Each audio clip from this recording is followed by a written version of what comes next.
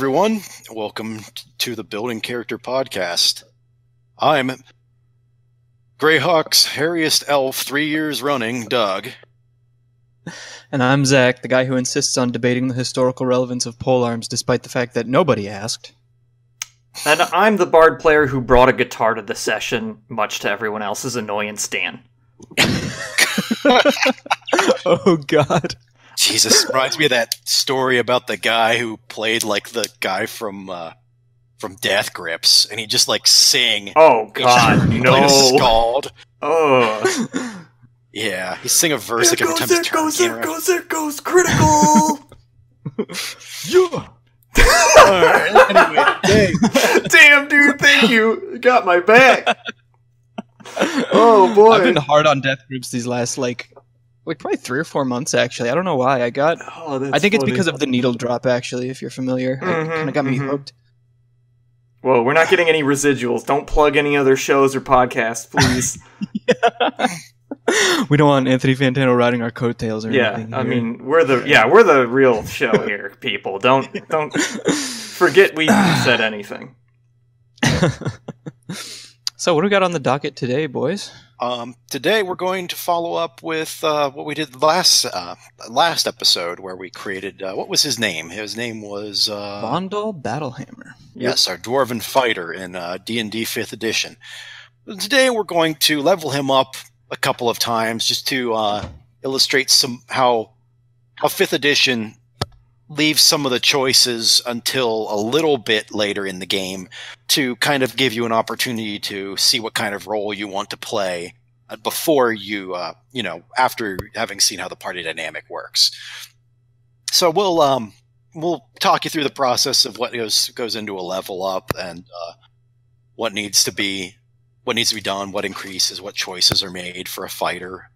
And we'll see what we can do to make him a bit more fleshed out and more of a solid wall of muscle than he already is. If you're hoping for argument over picks, we kind of have mumbled a little bit behind the scenes about what we might think is optimal and choices we may have already made. But we'll try to highlight all the choices you may make. So, one thing I will say is that a lot, like I've played a few D&D 5th games, and I don't think that any of them have started at first level. A lot of DMs like to start at 3. I think we touched on this a little bit last time, but 3 is like when your class really kind of opens up into what it can do.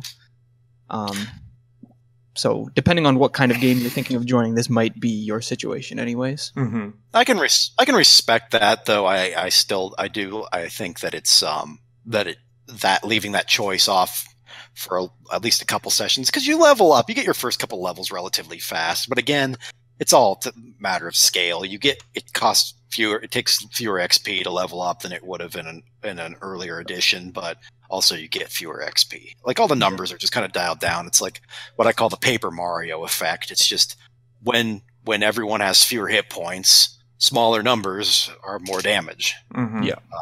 I do kind of like I like bad. it when games kind of start out maybe a little bit ahead, maybe a little bit more into like the interesting character building elements, just because I've had a lot of experiences with games where we all start at level 1, get 2 or 3 sessions in, and then things are kind of like, absolutely. Things fall I apart. completely relate to that. Huge. Yeah. So it's I played like the first few levels so many goddamn times. I just want to play the higher ones for once. If we're gonna crash and burn, at least let me be like level 5 or something first. Yeah, exactly. Let me go out as a cool dude. In that case, though, you should probably have a little more collaborative efforts when building your characters with the rest of the people who'll be playing, so to make sure that you don't step too much on each other's toes, and that absolutely. The basics are covered. And I know I've said this before, and I'll probably say it again because my memory is god awful. But that's one of the things I think that the way that it's set up, that 5th edition is set up, helps do is if you got a first couple of levels to bumble around and try to figure out what everyone's good at and whatnot, and then you can make your decision. Yeah, once you see who's able to do what and who's good at what and who sucks at what. I think that sort of collaborative character building is really good for any game that I can think of, at least. Yeah. It really will Oh, sorry. Go ahead. Sorry, everyone wants to be the hero, though. You got to be careful with that because, like, people. Maybe it's just because I'm just jaded because of the incredibly power gaming assholes that I used that my early D&D experience was with. But like, everyone wants to be like a minor god or some sort of insanely improbable combination of templates that is immune to things that immune to combinations of things that make him like let's see, like a werewolf that ends up like with golem parts that make him immune to I hate it already. silver or something. Yeah. It's like that makes silver not affect him. That kind of thing. Like, yeah. No. I think that's maybe because I like more character-driven stories, but I prefer, like, one of my favorite archetypes is just, I probably have complained about this before too, but just like a regular old guy, you know, he's like, he doesn't have any special powers, but he's got a spear and a shield, and he really knows how to use it, and he just maybe gets his ass kicked all the time, but he's tough as nails and can swing with, like, you know, crazy golem werewolves and sorcerers and stuff.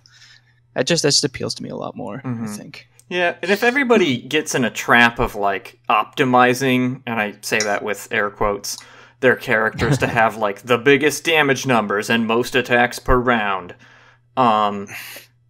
you kind of end up with an imbalanced party where you might be able to, like, burst damage everything, but, like, if nobody took, you know, some of the slightly less optimal but more supportive choices, you can still end up getting stomped on by, like, later encounters or things that are just large enough, or maybe have some kind of resistance that, like, oh, oops, everyone's best attack was lightning, so everybody in the party, like, has these lightning abilities. You know, it's kind of when all you've got is a hammer, you know, the whole world looks like a nail kind of thing. Yeah. It's like you have characters that are optimized.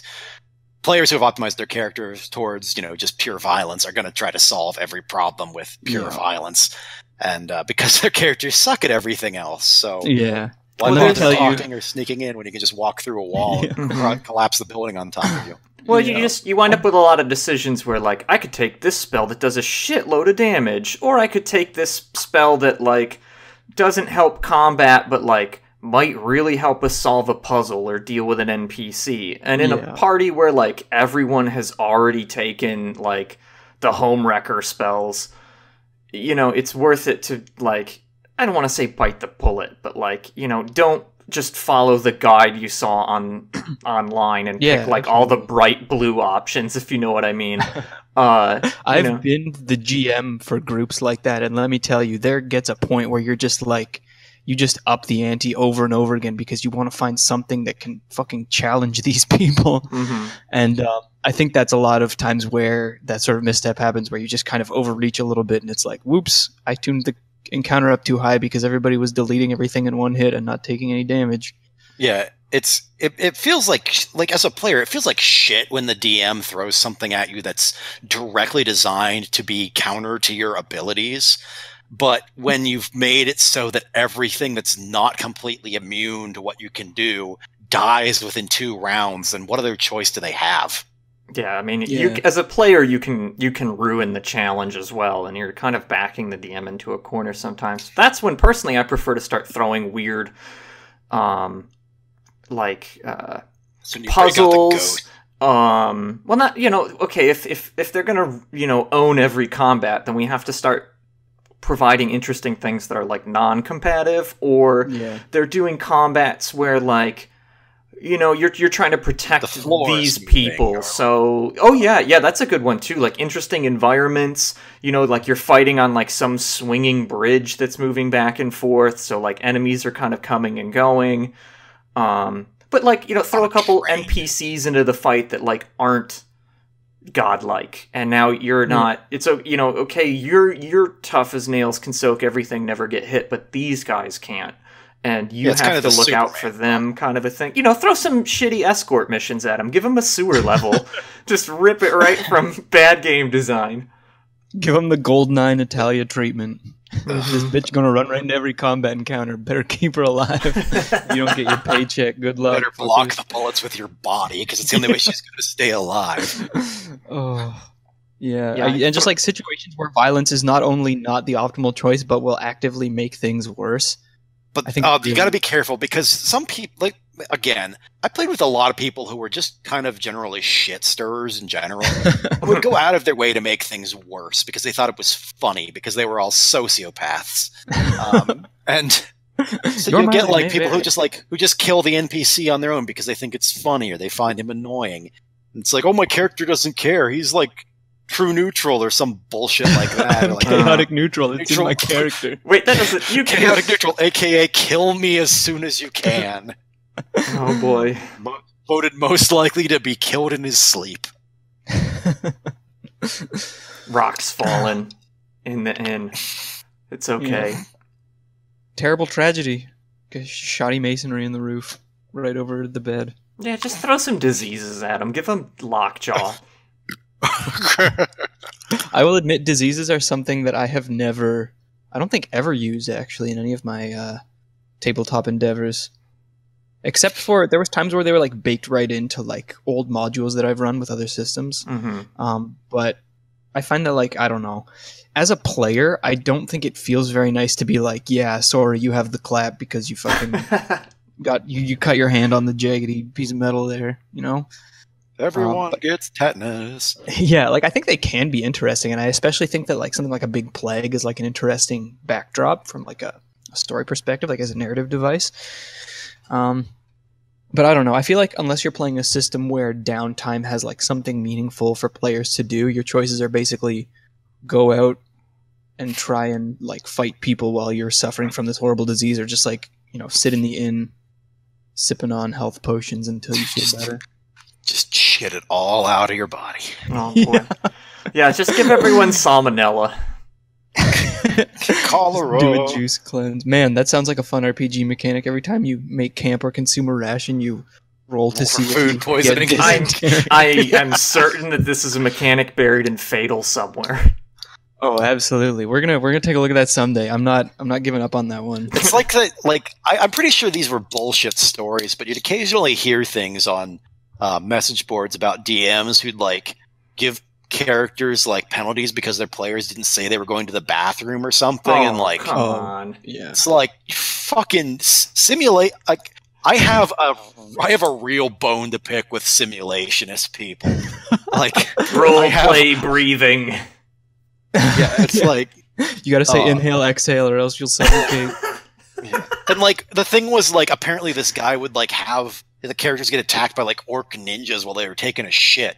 So like everyone, whenever somebody had to take a dump, like the entire party would have to like form a ring around him, backs to him. The shitter phalanx by a tree, yeah, to avoid him getting his throat cut while he had his pants around his ankles.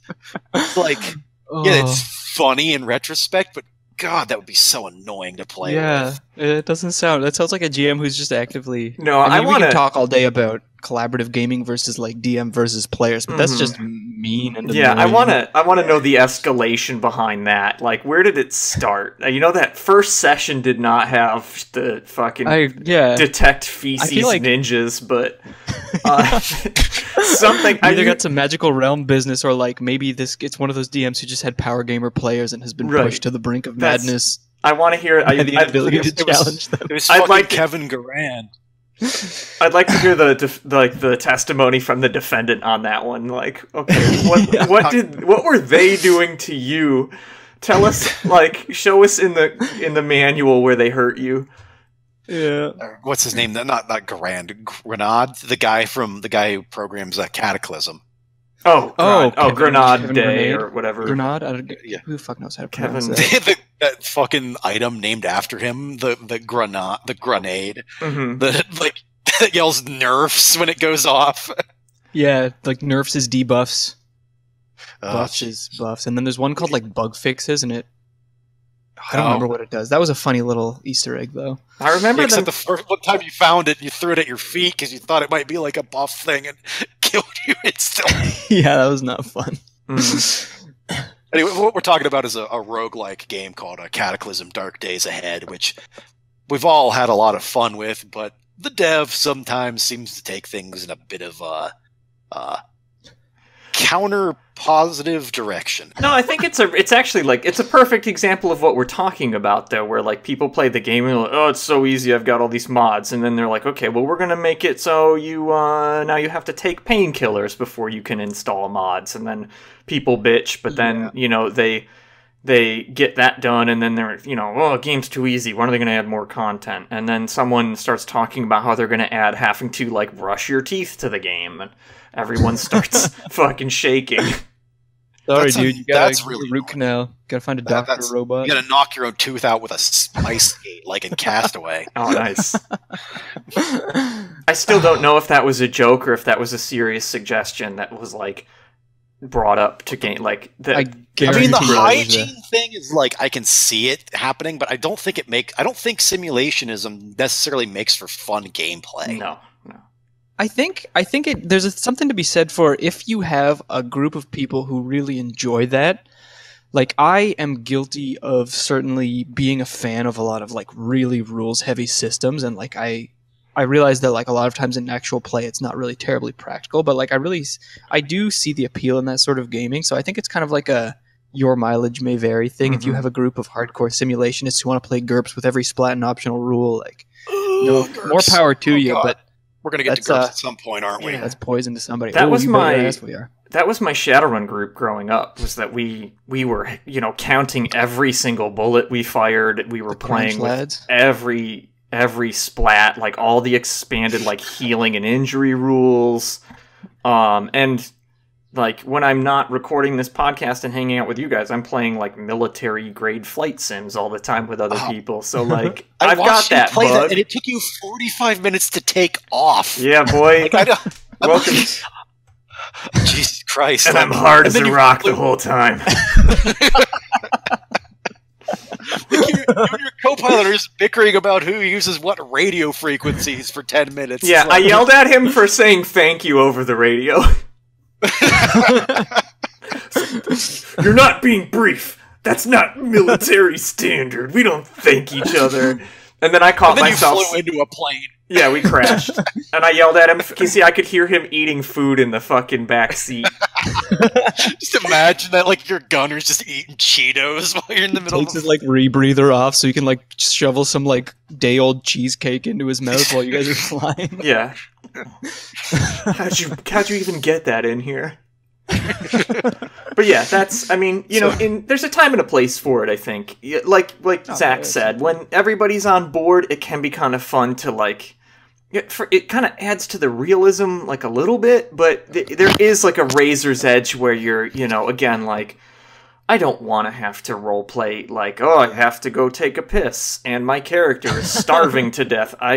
If I don't eat something in the middle of this, like, clandestine mission, like, oh no, that's Keep not protein bars in your operations satchel. Yeah, I mean, it's quick energy. It's cool to like have an item like that around, and like maybe just for flavor, like pull one out and be eating one when we're talking about like mission planning. But like, if I'm counting carbohydrate intake of my character versus like anabolic activity for the day, like, okay, stop. Like, you consult the digestion chart. Christ, there's got to be some system out there.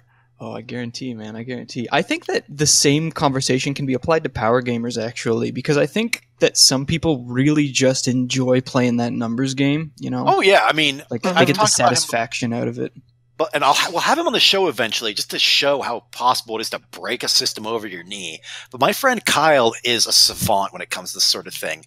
Like, he can just, like, he finds builds, like, he doesn't just, like, look them up, but he can, like, see how the numbers fit together. The legend of Kyle. Seeing the Matrix code. Yeah, he's like Rain Man when it comes to this sort of thing. Yeah, after a while, you don't see the numbers. You just see a fucking half-orc ranger. Yeah. I've had a lot of frustration with my real-life group for a little while, because they're two of my players. Like, they always would like power game to like at the expense of their character. Like, their guy was basically just a hollow shell with a sword, and I kind of just had to accept the fact that was the flaws. Game. Like, where you, in 3.5, once that optional flaws rule was implemented, and like everybody took like murky eyed, and like the ones that made it so your ranged attacks had a mischance, but like none of these characters were ranged characters. So they basically started with 2 extra feats. Yeah, yes, stuff like that. Like it was the worst when we played Mutants and Masterminds, and I was like, you know what? That's what they like to do, and I just gotta, that's what they enjoy. It's not an affront to me. I just I just gotta let it go. I have to adjust. I have to become the bigger bullshitter. You know, if I have to sit down to play another like cyberpunk game with someone who's like kidnapped at birth and experimented on to become a super weapon and has every social flaw in the book, I'm just gonna fucking scream. I can't do it anymore. Did I tell you guys about my guy in my group who played on 7 different occasions Mute Samurai? I think you like did, different systems and everything. No, all D&D. Was this off? I don't remember if this was actually during the episode or like during a post discussion. Shit. I do recall. He just apparently. Oh man, this guy. Poor guy. I just don't want to talk about him too much, but he was overall a sweet guy, but kind of lacking in a lot of cognitive areas. But not in number of swords he probably owned in real life. Way up on that one. Oh my god. You want to talk about people who collect swords. You should see the guys I used to hang out with. My best friend drove around with like half a dozen in his trunk all the time. He hit a raccoon in my He hit a raccoon in my driveway and got out his sword and killed it. Oh my god. Finally, that must have been the most, that day justified all of those purchases to him. That's yeah. He recited a few lines from the Bushido Code before he chopped its head off, kind of thing. Or? They were like mall ninjas, except there were no malls around where we lived. We had to drive an hour to this creepy like karate paintball and knife store to buy this kind of garbage. Those are 3 things you need at the same time. I bought my brother an empty grenade husk there for his birthday, and he made it into a shifter for his Jeep. That's cool. I'm into that. That's cool. I think the term is cornfield ninjas. In that case. Nice. Yeah, nice. I do come from the fucking hick. Oh my god, if I ever drove down the road and saw a bunch of hick kids in the fucking field and they're just threshing down plants with fucking, like, cheap metal katanas, I'd fucking die. That would be the greatest. We used to make boffer swords out of PVC pipe and insulation and duct tape. I think somebody got his finger broken during one of those. Hardcore LARP. It still hurt like the bejesus. It was like getting hit with a baseball bat in a pillowcase. You fight until you are no longer able to fight physically and need to be taken to the hospital. Yeah, we didn't really have win criteria. It was just basically whoever gave up because you were wailing on him if too he hard. dies, he dies. Or like he got hit in the eye so hard that he had to sit down for a while, that kind of thing. Or like I might have lost a tooth, sort of. Or like I'm not sure if my nose is broken, kind of situation. But everybody breather. Let's do you want to just take a peek at our boy Vondel real quick? Yeah, let's get we've bullshitted enough for now. We've wasted enough of your time. We're gonna level him up. So we started at level 1. We kind of cranked through all that stuff. To just give a little refresher here, he is a very strong, very high constitution lad with chainmail. Yeah, dwarf, chainmail, and a warhammer and a shield. So he's very durable. I believe for his background we got soldier. So he has a little background in whatever, the dwarven military of whatever setting you would care to transpose him into. I don't think we picked an alignment for him, actually, did we? No. Oh yeah, we didn't. It's one of those things that's not really mechanically relevant anymore, but I feel like we should. I still think there are a few spells that can fuck you up if you're if you're an evil cleric. You have like an evil aura and like those got changed actually. All the ones in this edition that detect evil or good, they now is a subset of monsters. So it's like demons, devils, celestials, elementals, and aberrations, I think. Right. You can't actually use them on regular sapients with that alignment. Which I think is them kind of trying to backseat alignment, because, I could talk for hours about why I think alignment for player characters is a bad system. But it's kind of, they just have been, moving away from it compared to, second edition, where it's if you're not lawful good, you full stop are not allowed to be a paladin at all. Yeah. I think that persisted all the way up through 4th. There were still some, must be lawful to be a monk or paladin elements. But the 4th had, a billion classes of, not quite paladin. Yeah, when they had already... Fourth element system was weird. Yeah, they'd already started gutting awful. some of the aliliments from it. Yeah, that pissed me they off had the Z shape. Chaotic good. You couldn't be chaotic good, which is chaotic good is one of my favorite alignments because it's like fuck it, I'm helping everyone. I don't give a shit what the consequences are, kind of thing. That's like shonen protagonist. Yeah, it kind of implied that good is inherently lawful and evil is inherently chaotic, which kind of seems kind of bullshit. I think that part, it might be like some stored baggage too, because I think, and do not quote me on this because I might be wrong, but I'm pretty sure that the first editions of D&D had law and chaos, but not good or evil as like metaphysical concepts. So they were Shin Megami Tensei. Yeah, hey, you know right. what? That's actually a pretty good parallel to draw. But so that's kind of, and then I think second edition added good and evil, and then you got like your 9-point alignment scale. Which, again, not really a fan of. Which has been turned into many memes for every fucking comic book and anime property ever. People will and probably actually have drawn blood over the alignment system. Oh god, countless internet arguments wherever you go on like especially for like popular characters of fiction. Yeah, like Batman. The Batman argument, Jesus Christ. Batman is every fucking alignment. Batman's alignment is Batman. I've seen that chart too. There's one, it's like the 9-point alignment system and like Batman with like a supporting quote or incident to suggest that he is all 9 alignments. And that because he's a very developed character. Like he's not a Batman has existed for long enough that he's become a character who is very human in his own way, and that he's got a lot of facets. Like he's got a lot, good word. But like it's he's not always like, he does a lot of shit that pisses off a lot of the other Justice Leaguers because they're like, he doesn't kill, but he does a lot of nasty shit to people. Yeah. And I always thought that was interesting because, like, if you play like Arkham City, he breaks people's arms, but these are people who are like out killing people. So absolutely. But it's like, so you're in like this walled off prison place, right? You beat the shit out of someone, you probably break a few of their limbs, and then just leave them in the snow in the middle of like a fucking city prison. A few of them had to have died from exposure. Like, you can't completely absolve yourself of responsibility if you break both of a person's legs and leave them bleeding in snow where there is no emergency services. I didn't see it happen. It's fine. Yeah. I don't have to. I'm not going to kill you, but I don't have to save you either. From not my fucking problem. I don't know what you're talking about. He's okay. He was breathing when I left him. I didn't. What do you mean?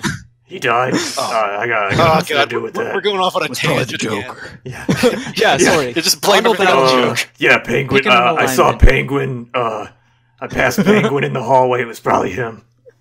He probably killed him. Yeah. Yeah. These Batmans kind of sound like Nathan Explosion. I don't know. Brutal. It's fucking brutal. I have a friend who looks like Nathan Explosion.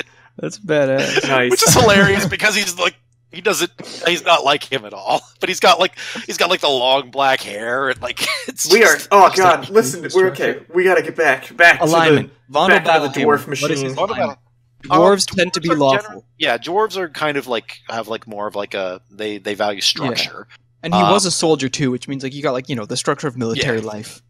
He's probably at least lawful. Yes, the good neutral. That really is depending on what we want to do. Do we want to play a guy who's like he really believes in like the tenets of law and justice, or do we want to play like a jaded ass horrors of war kind of dwarf? I mean, he could always be one of those like brutally lawful good kind of a person too. I hate those fuckers. Like, stole a loaf of bread, so I'll pulp your hand with a hammer. Yeah, because that's what the law says. It's not my choice. I just looked in the book, man. That's the dwarf fortress justice kind of. Hammer. He is already kind of on his way to being a pretty good hammerer. I say we just go with it. Lawful neutral, like just kind of. Jesus, he is the law, baby. It's in the book. So, if we advance him to level 2, one thing that I really like about 5th edition is that, like, all of your level up stuff is in the class chart. Like, there's not, like, a generic advancement chart that you have to reference to, like, see when your ability scores increase. It's all there.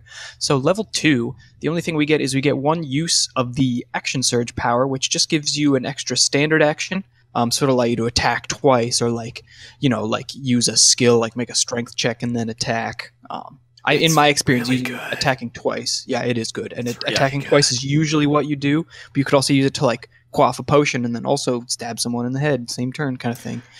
But it's good, and it gets better as you get more stuff, you know, because it opens up the door to some one-turn combos that no other class. Well, can stuff do. that you can set yourself up for something. You can use something that's like until the end of your next turn and like milk 2, you know, attacks with that bonus on. It's just so clutch. Like, it sounds like such a simple thing. That means like so much, and you get it back after only a short or long rest. Like, to be short rest fair, is like though, what, a 10-minute like let me like wipe the blood off of myself kind of thing. Used And to like be in 5th, it's an hour actually. They did increase that, but I know a lot of people like Matt Mercer of Critical Role, which is wildly popular. hey, one of the house rules stop that name he implemented dropping. right away. You're right. I'm just leaking clout at the fucking seams. All of our fans just left to go listen to that. All 5 of them.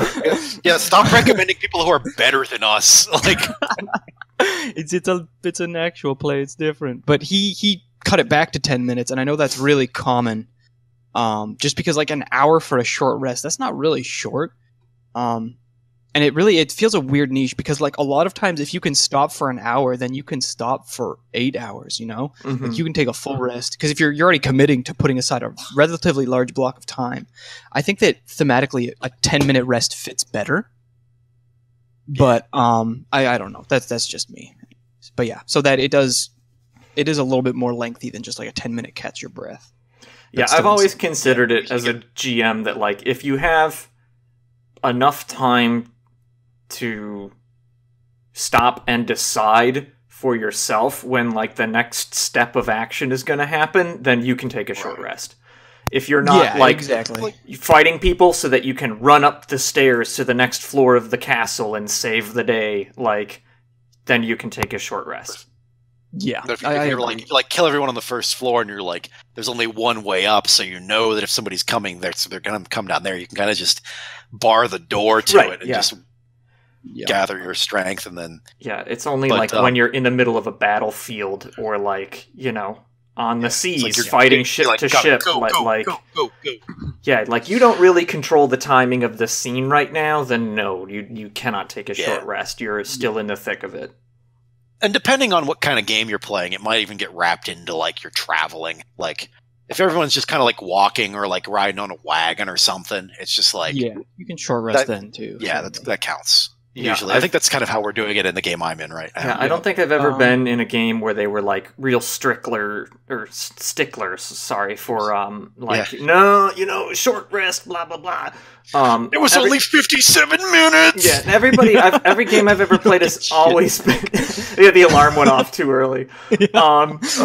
Everyone's always been very charitable with like short and long rests, and I don't think I've ever been like, oh, this is really ruining the game balance from the fact that we can just it's fine. That was one thing that 4th edition did interestingly, was like the longer you went without taking a rest, you got like bonuses, if I recall correctly. Like I forget what it was. Action points. You would get more action points. That was a cool concept, actually. I forgot about that. I haven't played 4th in so goddamn long. I don't Keep the party going.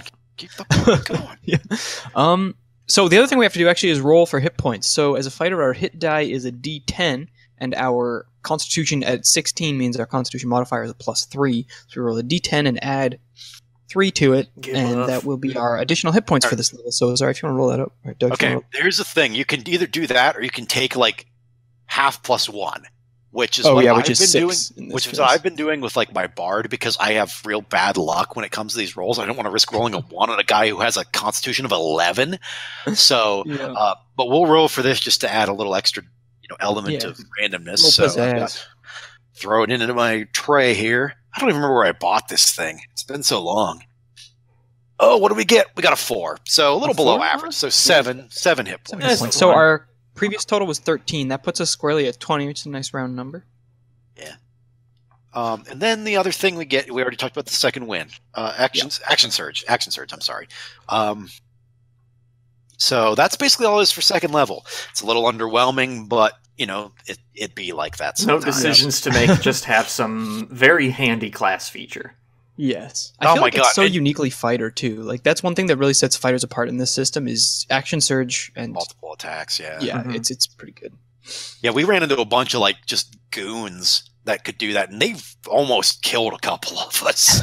Like Jesus. just fighting like, bandits that it's just kind of like, oh, you can attack twice. That really means a lot when you've got 13 Yeah, hit that's points. that's God, they have big. class Oh levels. god.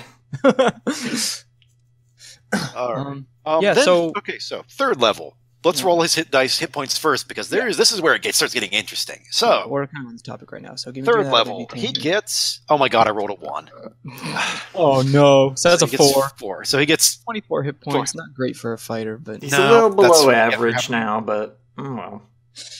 okay. But this is where we get the martial archetype, which is where you start making that first class defining choice. yeah. Fighter has 3 in the core. Champion, which is. Did we discuss this last time? We Which is, may have mumbled about it a little bit. But- sucks. Yeah, champion kind of sucks. It's an interesting concept. It's more like a guy who's less about fighting and more about just like physical perfection. It sounds So you like get a lot of things.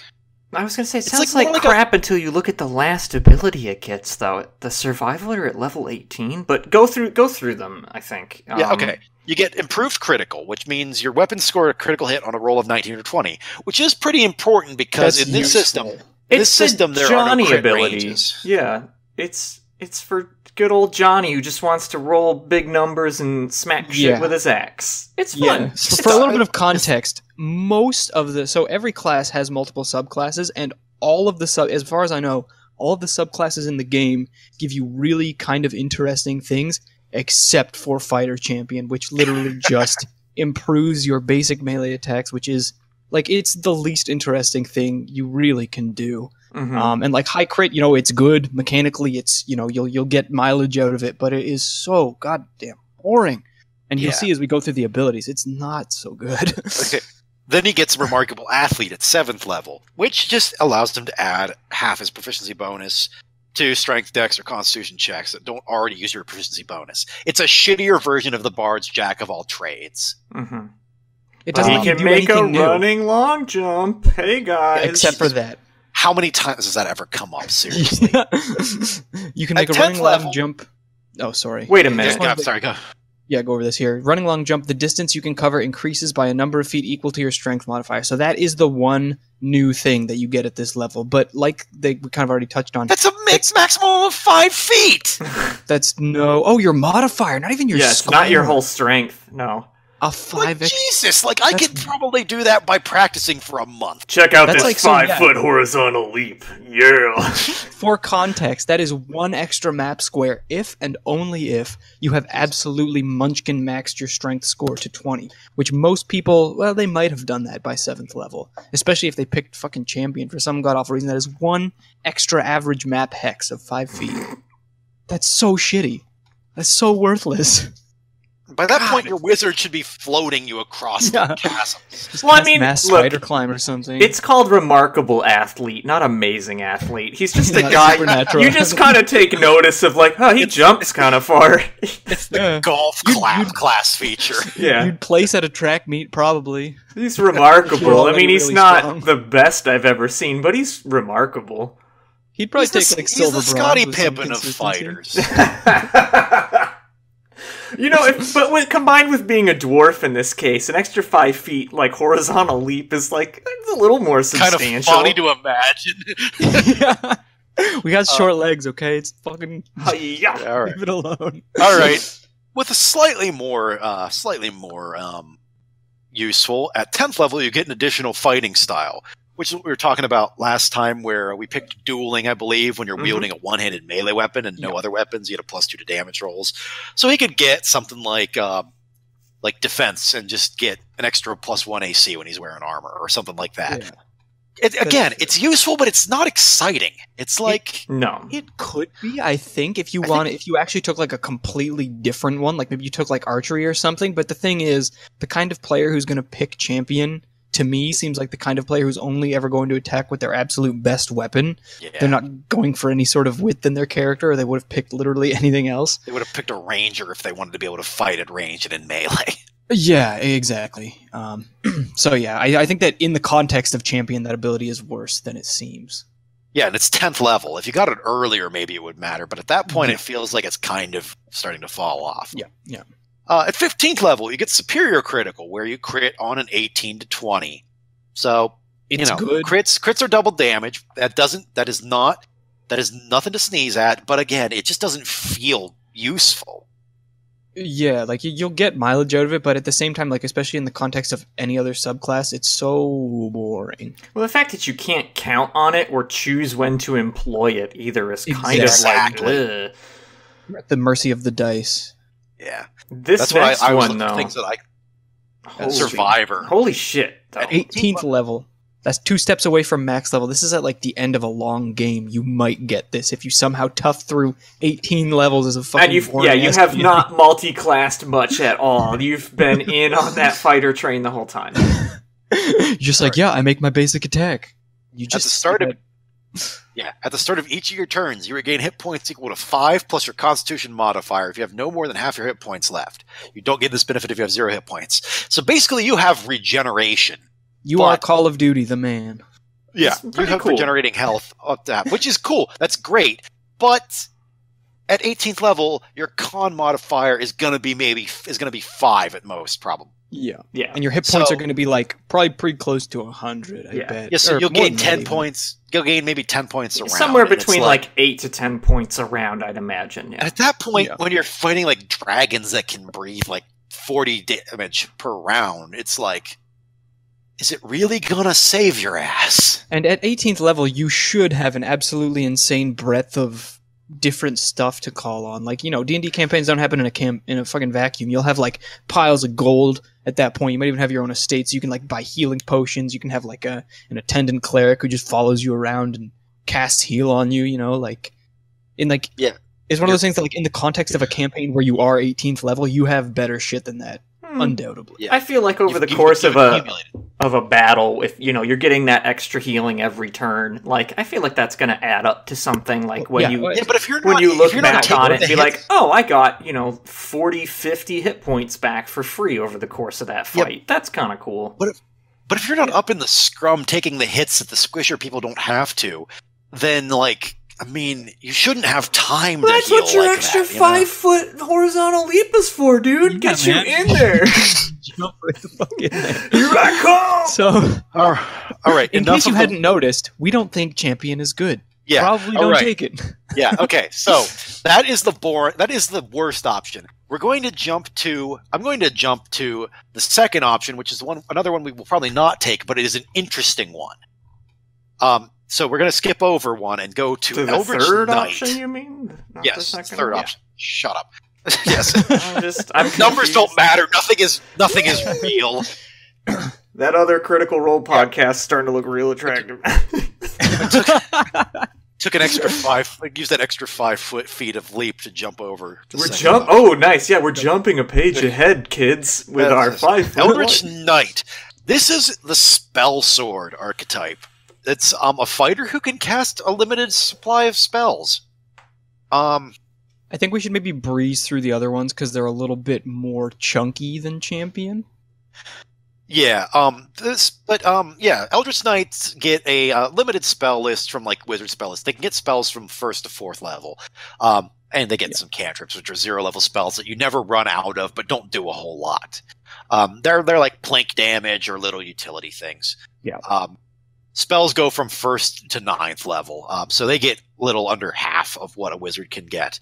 Yeah, at max level. And they can, I don't know, armor check panel or spell failure chance isn't a thing in this edition, is it? No, I don't think we've had that even since 4th. I think it's like it might be binary, like you just straight up can't cast spells. You have disadvantage on all casting rolls if you're wearing heavy armor until you get like feet for it.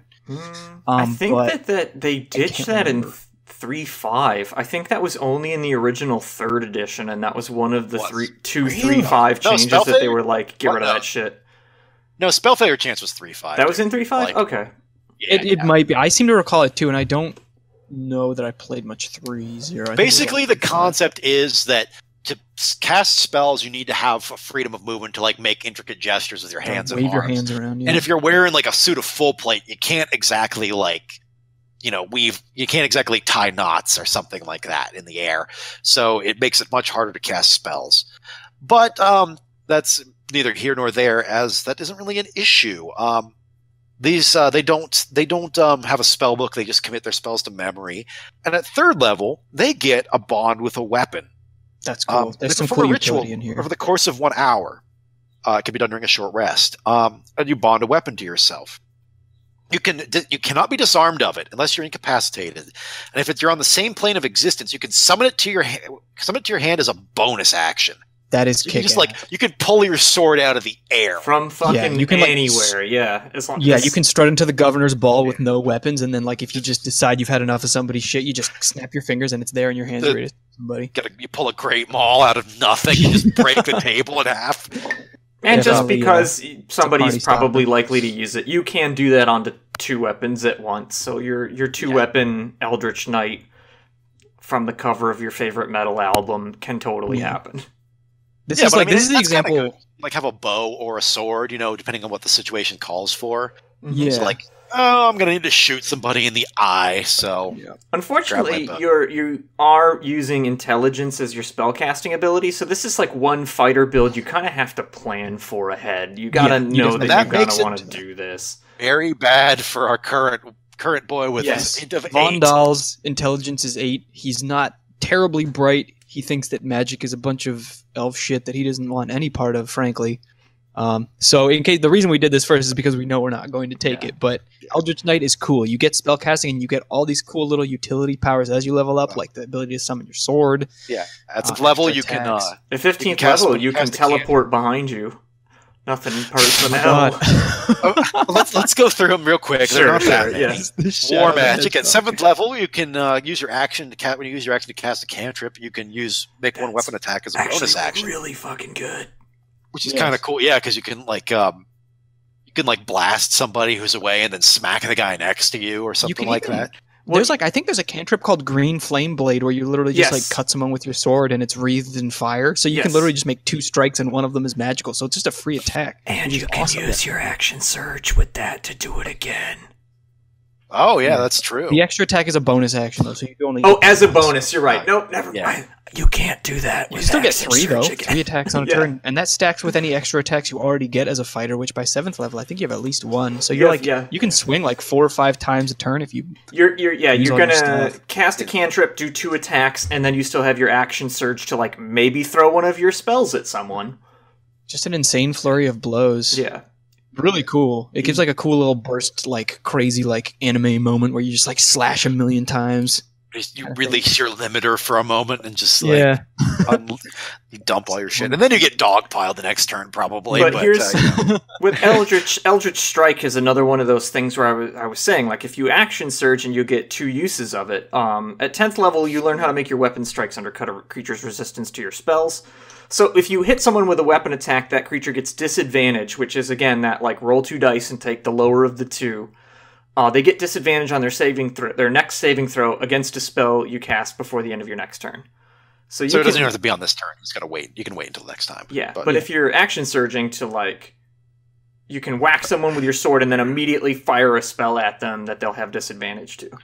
Or you can do that, and then on your next turn you can get use out of that twice. If you have 2 spells, you can cast that. Next saving throw. It's only on the next one. Oh shit! It is only one. Yeah, I've run into that with Vicious Mockery, where it's the next one. But it does. It lets you set that up and capitalize on it before the next go round, before they'll get a chance to do stuff, and when you really have to smack something hard right now, it's some very dipshit handy. is saving against your spells, you just run up and bash him with the hilt of your sword, and then you try again. Fine, now do it. Beamed.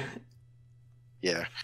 Let's see, Arcane Charge. Yeah, that's the nothing personnel kid move. You literally just at 15th teleport. level, you gain the ability to teleport up to 30 feet in unoccupied space. When you use your action surge, you can teleport before or after the additional action. And then at 18th level, improved war magic. When you use your action to cast a spell, you can make 1 weapon attack as a bonus action. That's the same as war magic. It's the War magic is only cantrips. Yeah, that's what I meant. It's improved war magic because it's literally the same thing, but it works on any spell, not just cantrips. Yeah. Which is pretty cool. Because you get some beefier spells later on. So that's Eldritch Knight all the way up to level 18. And now we here get comes the one that's the cool one, Battle Master. I love this one. I have played a Battle Master fighter.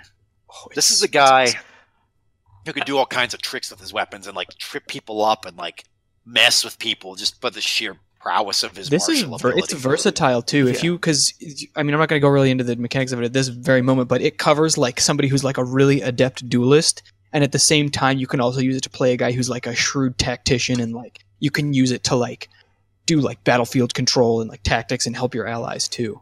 So it's really cool. If you're not reading along with us at home, we're on page 73 of the Player's Handbook, but I think it's kind of a giveaway. If you even just look at how this class is written in the book, it's 2 huge columns of just like, here's a ton of options, and like bold italicized text listing all these cool moves that sound like shit you want to do. Like they really...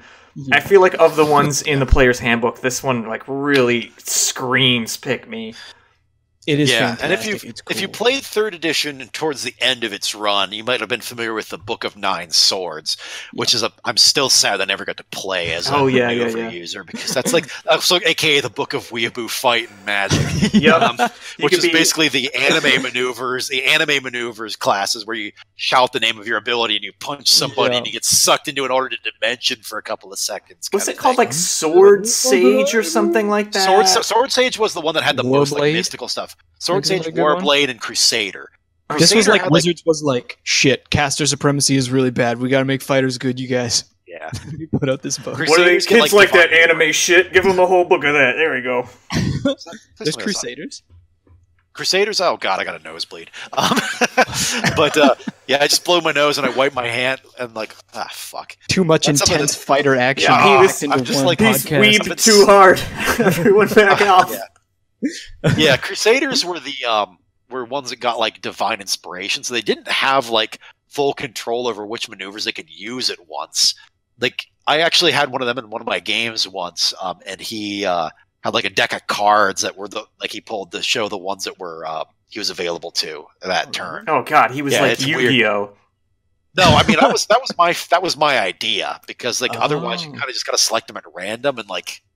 So it's like a deck of power cards. Oh, I'm picturing him in character, like no, like pulling out a card and like showing it. Summons his dark magician. Yeah, exactly. I activate my sword in the face down position.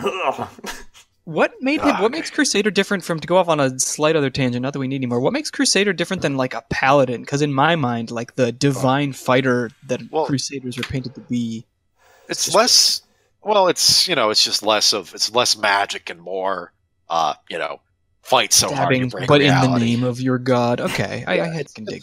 They had some interesting their stuff was like they had a couple of disciplines they had access to that the other classes didn't, that were mystical in certain ways. Sword Sage was like more physically fragile, but they could do a lot of weird like ninja stuff, like a lot of Naruto style crap. Like literally one of their 9th level maneuvers is called 5 Shadow Creeping Ice Enervation Strike. Jesus. That is a fucking wordy ass name. Yeah, I'm all right. Yeah, here's something. I'm giving you a little golf clap for remembering all of that. Holy shit, I have a memory for absolutely useless information.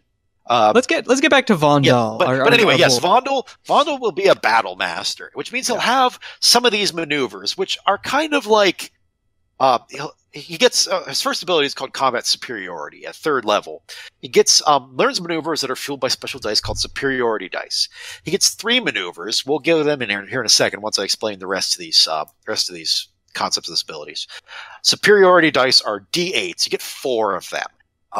They are expended when you use it. That's a completely wow, what a useless sentence. A superiority die is expended when you use it. You get them back at the end of a short or long rest, which as the bard I'm jealous of because I don't get my inspiration dice back until 5th level. Shit. You get an extra one at 7th level and one at 15th level. And also at 3rd level, little less impressive than the maneuvers, but you gain proficiency with one type of artisan's tools of your choice.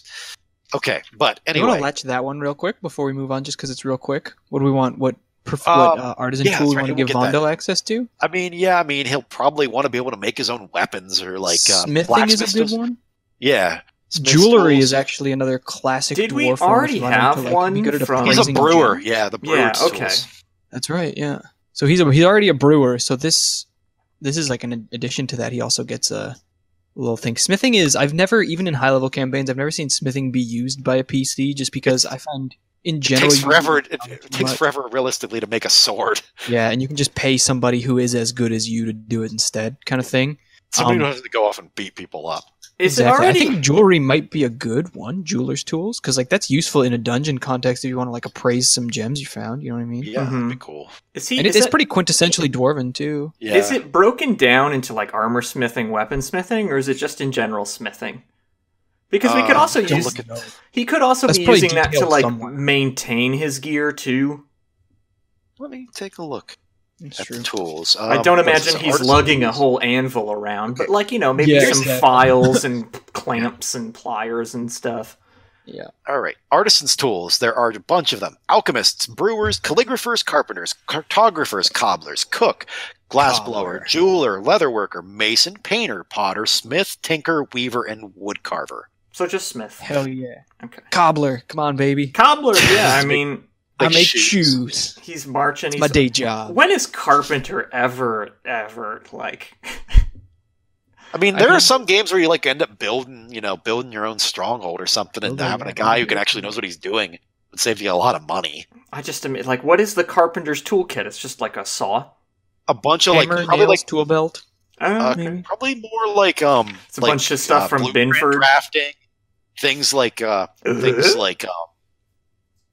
I'd say just stuff that allows him to like design buildings as well, but also like hammers, saws, stuff like that. Yeah, woodworking tools.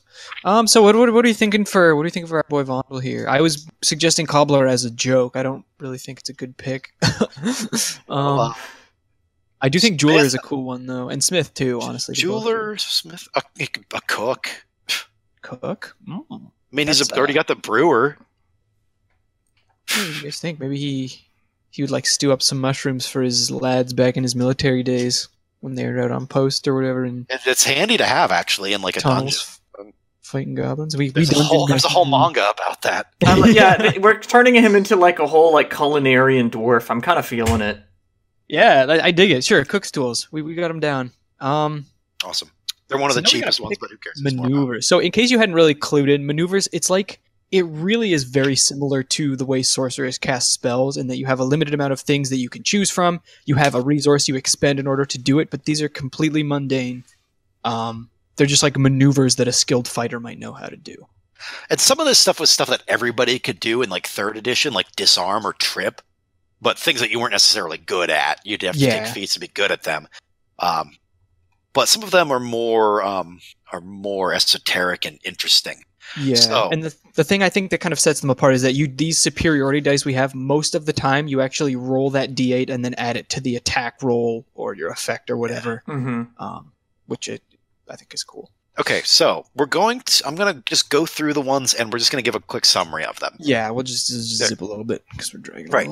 Commander's Strike. This allows you to forgo an attack and let one of your companions attack instead. Yeah.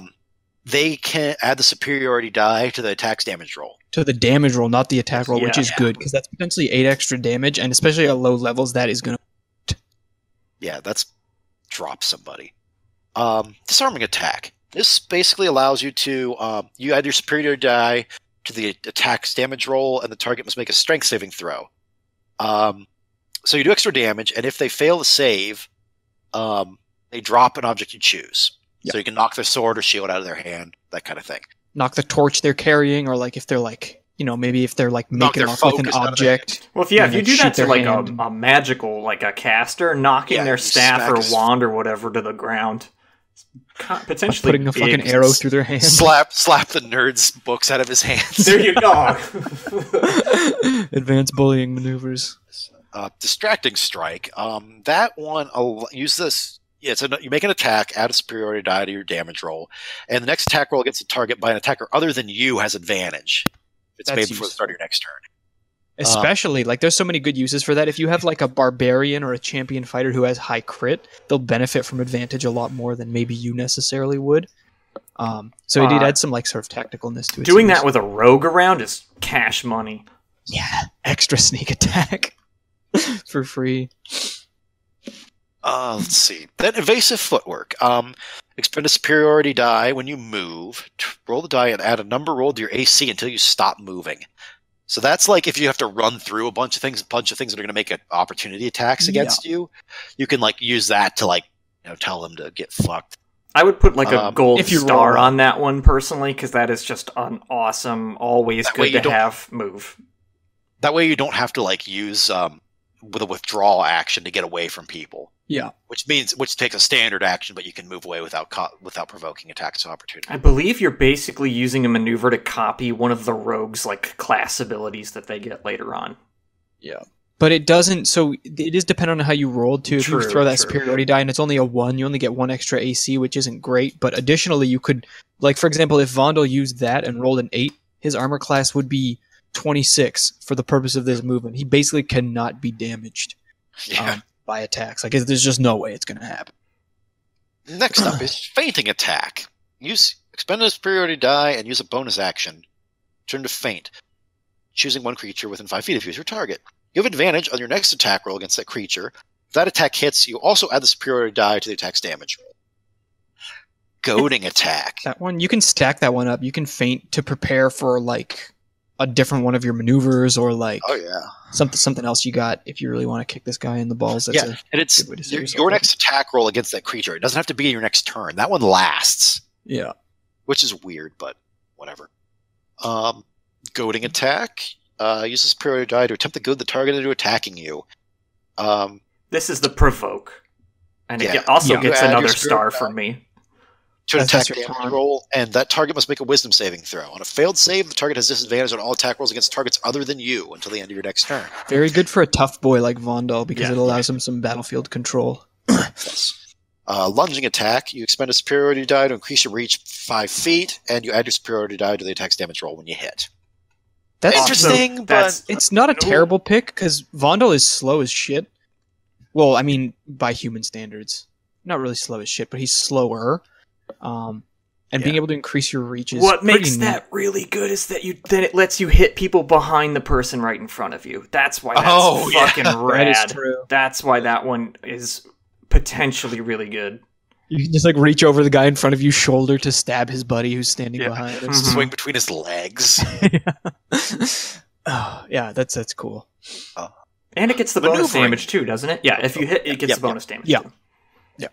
Or you can hit something that's flying above the ground. Oh yeah, that's true too. Do a little jump strike. I mean, but something that's flying usually will be high feet above the ground. Yeah, but if it's flying in like indoors and just like is being annoying because it's got like that's true. It's definitely the application there. Oh god, the bats! Get a broom.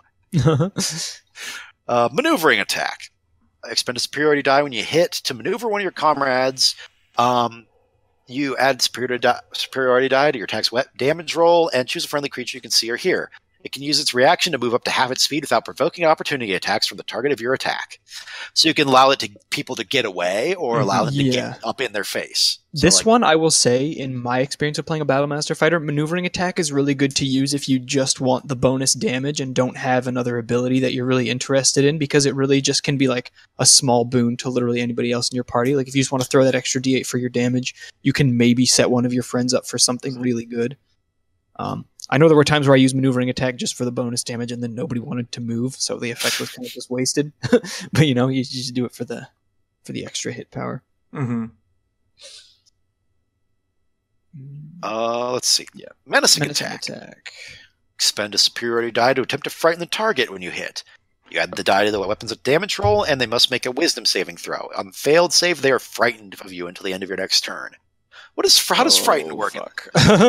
Let's look that up. This edition. I think it has to make another saving throw to attack you at all, or if it fails that, it's like compelled to move away from you. Okay, I have it here. A frightened creature has disadvantage on ability checks and attack rolls while the source of its fear is within line of sight, and it can't willingly move closer to the source of its fear. So it's like an extremely steep debuff, and also they can't come closer to you. Yeah. So that's to whether it tries to attack you or anyone else. It's so spooked that it's just crappy until the end of your next turn. But didn't it say ability checks? Ability checks and attack rolls. Oh, and attack rolls. Okay. Yeah. Nice. Yeah, that's pretty good. Yeah, that's badass. Here, parry. When you're hit, you can use your superiority die and your reaction to reduce the damage on the roll equal to your superiority die plus your dex modifier. I will tell you, I got some fucking mileage out of that ability. That was probably what most of my...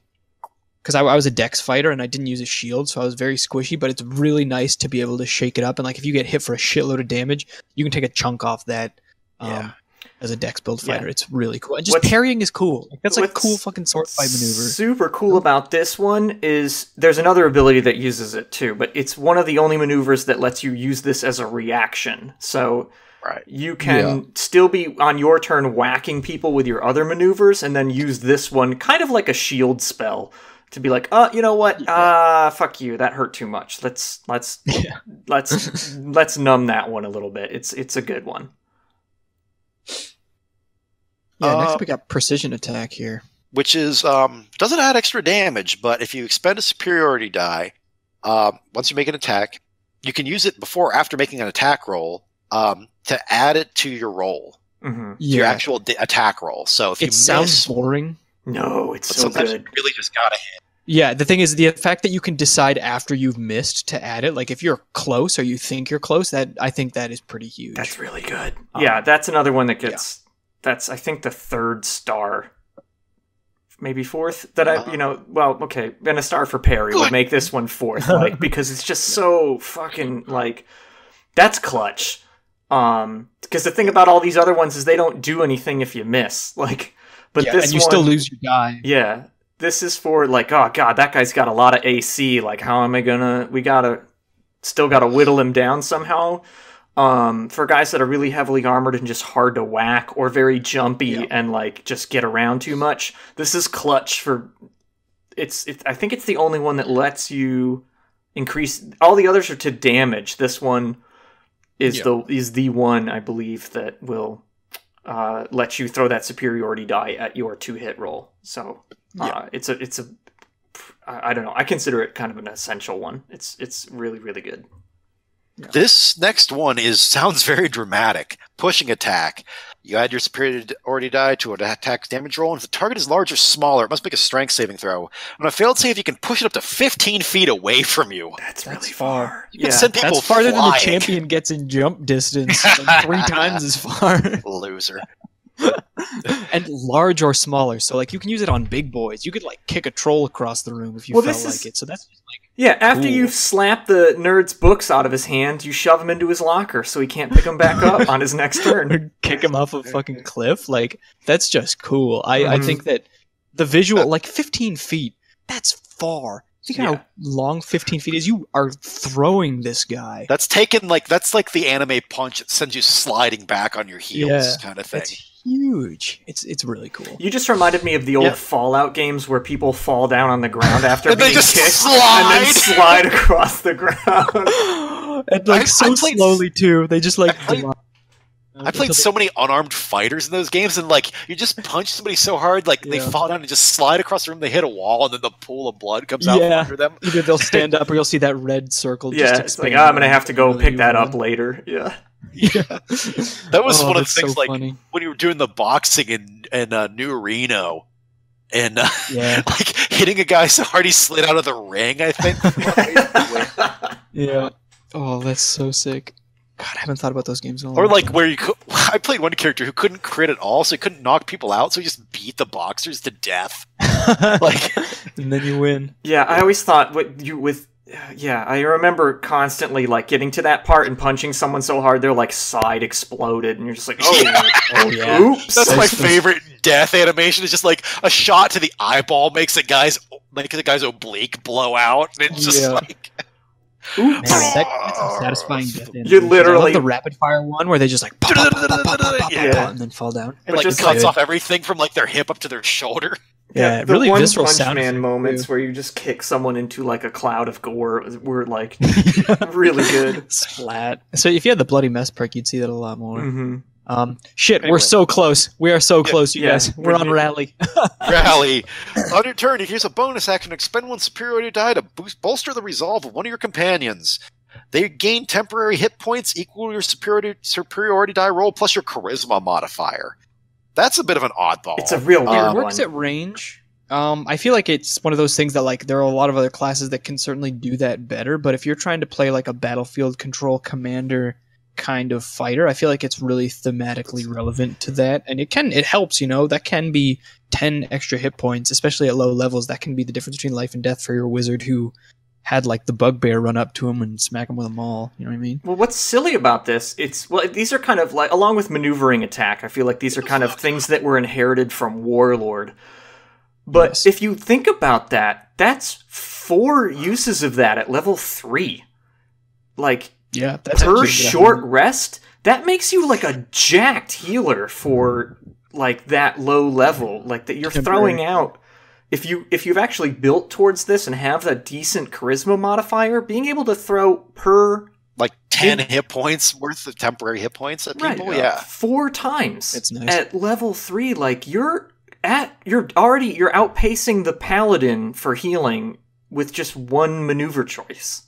Granted, it's only temporary, so it's like they go away at the end of combat. They can't really stop somebody from dying, but they'll base their basically. Yeah, it'll buoy them to their next short rest, and like I feel like it's kind of it seems underwhelming and kind of like a weird pick, but if you think about the numbers behind that, that's kind of broken.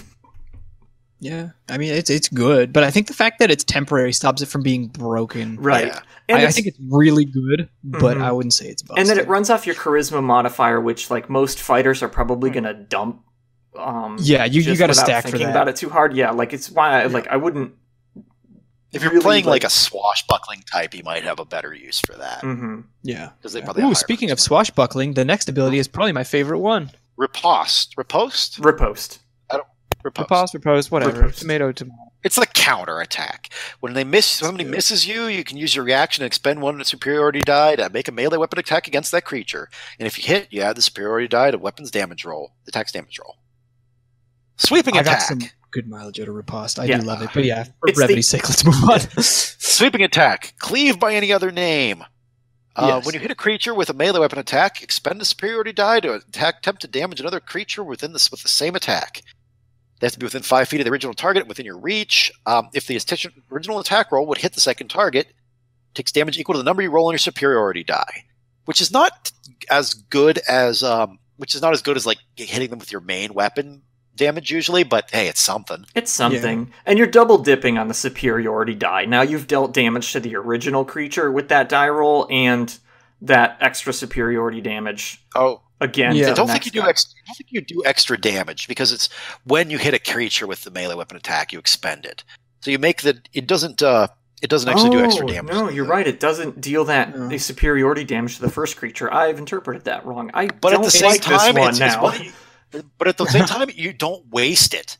It's one that you can choose to trigger True, after you hit true, something. true. Even if you miss that. I would like that a lot more if you could also, if it didn't have to be within your reach, like that lunging attack. If you could smack someone Cut and the then guy behind. hit the guy behind him somehow for a little Stab bit right of through. damage, it'd be kind of neat. But yeah, exactly, like a penetrating strike. But Yeah. And last, but probably not least, trip attack. Superiority die on hit to knock a target down. Yeah. You add it to Strength attack's save or they damage go roll. prone. But if it's large or smaller, make a strength saving throw, and it's just like you said, if it goes down if they fail to save. So, which one of these? So we get 3 of these. So for Vondel, what do you think? Aboard Battle Hammer. So I know Dan had some. He was dropping some gold stars on ones that he thought were I was really good. hinting that things like Which goading ones? attack, my favorites from this list are evasive footwork, goading attack. I like parry a lot, and lunging attack. I think was the other one that I said. Or no, sorry. Goading attack? Precision attack is the one that lets Right. you choose. Yeah. I think goading attack is a really good pick just because Vondel is built like a brick shithouse. He's got really high armor class for his level at 18, which is stacked, and he has like a decent amount of hit too, and just gives him battlefield control. So I think we can probably put that one down. That's goading attack. I think it's a good one. Evasive footwork and parry he might not need because he has so much AC anyway. Yeah. Like anything that sort of improves his defenses even further might just be kind of doubling down on something he's already good at. One thing I will say is that Riposte might be a really good pick for him because his armor class is so high, and it only procs when they miss. So, like, he's not really a swashbuckler. He's a fucking chunky. It's like somebody's dwarf with a sword hammer. bounces off his chest, and he just smacks him for the audacity of trying to hit him. Yeah, and you get the superiority die to your damage. So I think Riposte, even though it doesn't really seem thematically what like a dwarven soldier might have, I think it's really good for him. No, he's in there close. He's fighting with sword and shield and hammer. He's blocking hits and just cracking backs. Yeah, knows how to capitalize on. You're those right. openings. He'll get a lot of mileage out of that one. Yeah, for sure. So we got one more. So we decided on what? Precision I think and precision attack is another one that's really good at helping him be aggressive. What was our charisma bonus? Our charisma bonus is charisma's 10, so our bonus is nothing. 0. Nah. So no rally. Yeah. No rally. Yeah, we're not getting shit from that. So precision, riposte, and goading. Yeah, I think that's a pretty solid kit for him. And as you level up in Battle Master, you get additional feats that you can access. So we can broaden this list later. Yeah, let's talk about the rest of the Battle Master features while we're here. 7th level ability is very cool. I like. This is kind of like the Ranger's favorite enemy, almost, in a way. You spend at least 1 minute observing or interacting with another creature outside of combat. The DM has to tell you if the creature is your equal, superior, or inferior in regard to 2 of the following characteristics of your choice. Strength, dexterity, constitution score, one of those, armor class, current hit points, total class levels, if any, or fighter class levels, if any. So if you or you're observing a monster from the distance, the DM has to tell you like what its AC is and how many hit points it has, so you have an idea of like how to fight this thing. Not the exact number, just if it's higher than yours, equal to yours, or worse than yours. That's true. I misinterpreted that wrong. But a really good ability in certain modules. I played. If you're fighting people. The 5th edition of Castle Ravenloft. I think it's called Curse of Strahd. Because you like interact with a lot of the main villains in that module like many times, so it's really useful. Yeah, to be able to get information like that, especially current hit points. Yeah, it's like, if I have to fist fight this guy, am I going to be cool? Yeah. Yeah. And then improved combat superiority at 10th level. They turn your superiority die, become D10s, and at 18th level they become D12s. And finally, a use for D12s. Yes, relentless. Starting at 15th level, when you roll initiative and have no superiority die remaining, you gain 1 superiority die. So it's basically, I keep going regardless. Like, if fight to fight, he always has a little bit left in the tank. Yeah. Yes. I think Battlemaster is so cool. I think it is easily my favorite subclass. I love the kit of stuff you get. And it's fun to use. Like, I've used it in a couple campaigns, and it's just badass. So our boy Vondel here, he's stacked. Yeah, and at 7, right, so, I don't know if we touched on it, but it's level 7, 10, and 15, you get new maneuvers. Yeah, and you can swap out one of your 2 of them too, at each of those. So you've got 9, I believe. That'll add up to 9 maneuvers by the time you're level 15, which is like damn near all of them. You can really pick all the ones that are any good that you. I remember not wanting I only had like a few. Yeah, I only had a few that I really used, and there was a point where it's like new maneuvers. I'm just like, I guess I'll take fucking. You get 2 new ones, and then you can trade out one of the ones you're like, I guess I don't need that as much. Yeah, that's cool too. So you can kind of try it, and then if you're not digging the menacing attack, you can swap it out for riposte or whatever. Mm-hmm. So it's cool. And now Vondel is 3rd level. He's a strong boy. He's got some shit. Yeah, and that's only level 3. Like, you can get there like very quickly. So like you can see how, like Doug has been saying, like the game really starts to open up based on like the choices that you've made, and you sort of get to decide, come into your own as your character. Mm-hmm. Even though this we kind of made this choice seem very obvious.